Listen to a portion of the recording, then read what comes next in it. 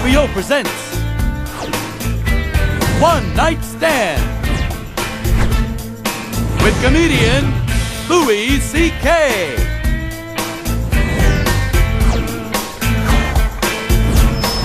Ladies and gentlemen, Louis C.K.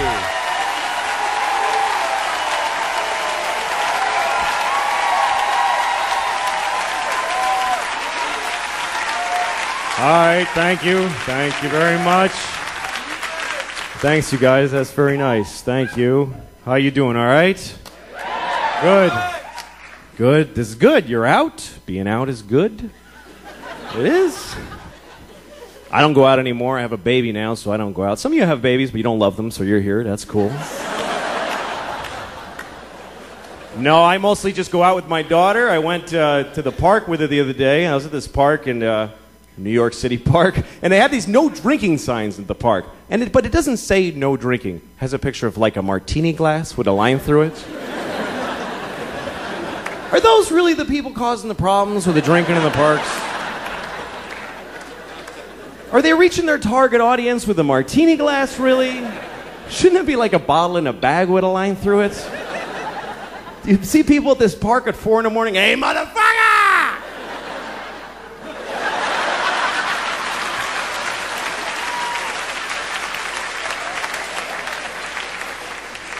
I try to go to movies, but movies are all shit now. They are. They're all shit.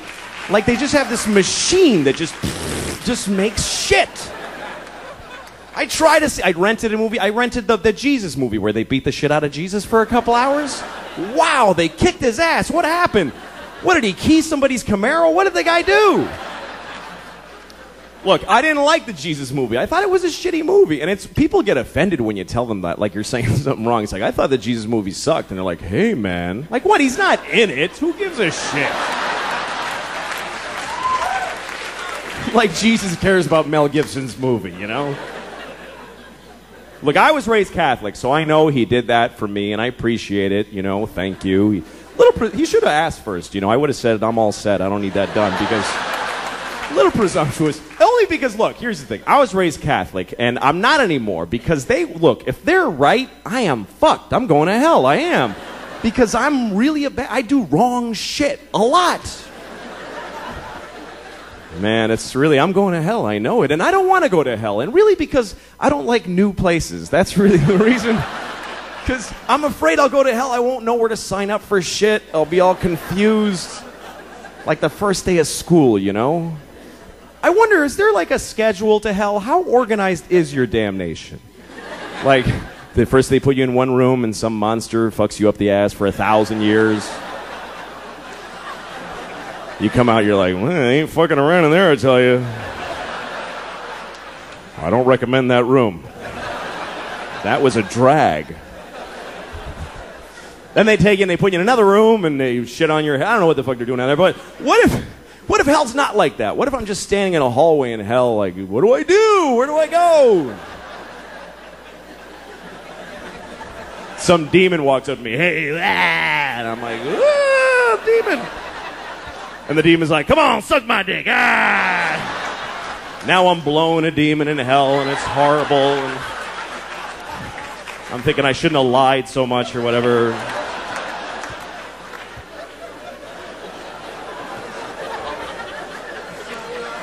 But here's my question. What if when I'm done blowing the demon in the hallway? How do you know when you're done blowing a demon in the hallway? I guess when he comes fire ants on you, whatever. When I'm done blowing the demon in the hallway, what if some guy in charge of hell walks up to me and goes, hey man, you didn't have to blow that guy, you know? He just hangs out here. He's not part of your damnation or anything. What did you blow him for? I just assume you're supposed to blow people. He said, suck my dick, so so say no. What's so hard about that? Jesus. Look, man, you better pace yourself. You're down here forever. You're gonna blow a lot of demons and elephants, all kinds of shit. Don't be freelancing in the hallways, for Christ's sakes.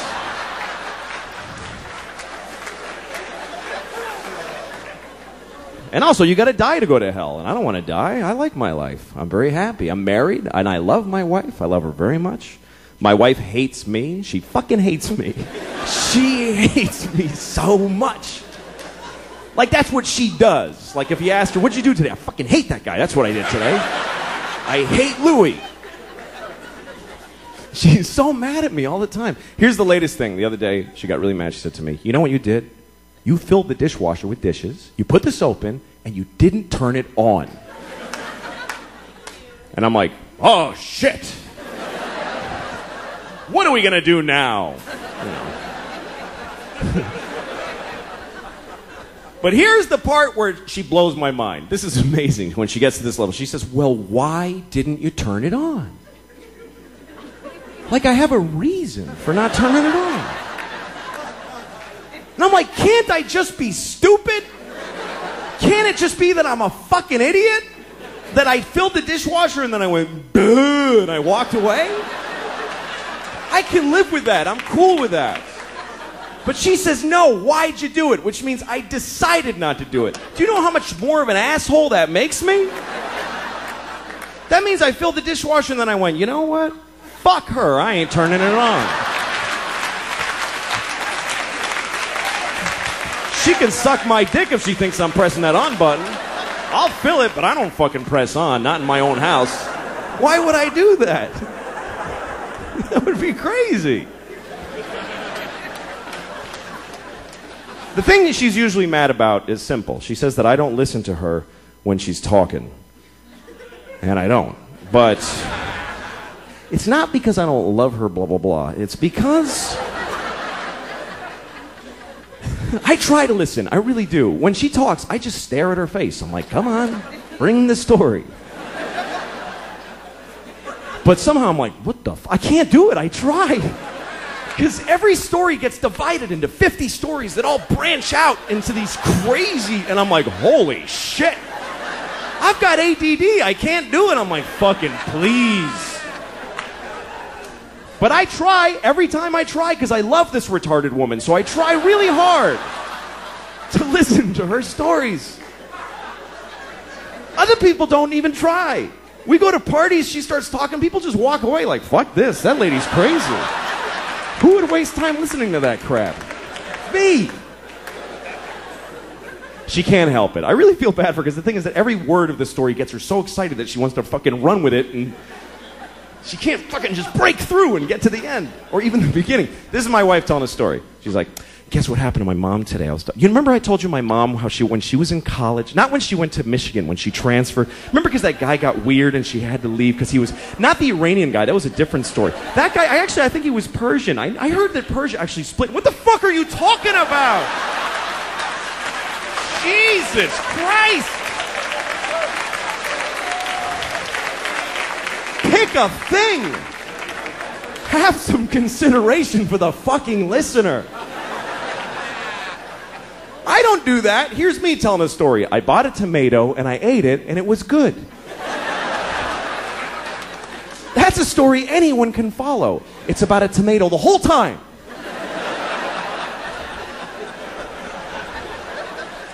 I like being married, though. I do. I really like it. I seriously do. We were having sex, my wife and I, a couple of weeks ago, which is amazing that we did that because we never have sex. Never. Because we have a baby, and our baby's a fucking asshole and won't let us have sex. Oh, fuck, that kid's a jerk, man. Seriously. Every time she's got some urgent shit in her room. Papa, come in here. In a minute. Now! Okay, I go in there. What's up? I need a pair of pants to put on my pony. Wow, holy shit. I'm trying to fuck your mom in there. Would you give me a break? Can a guy fuck your mom for a minute?